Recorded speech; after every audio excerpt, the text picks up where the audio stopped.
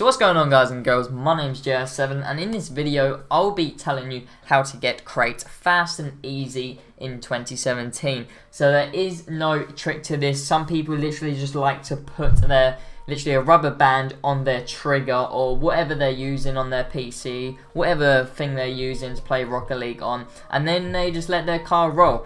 Now the thing is, I do not like doing this because one of statistics. If you want to care about your statistics like I do, like you get goals per match and all that and the average, then honestly by means don't do this and literally just play Rocket League. Now you get a item every 2 to 4 hours, but once I get the first item I tend to get like the other 2 items like straight after. Now I'm pretty sure you can only get like 3 items every 10 hours.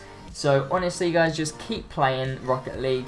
And then once you get your first item, and then you should be able to get your other 2 items literally within a few games after. That's what I do.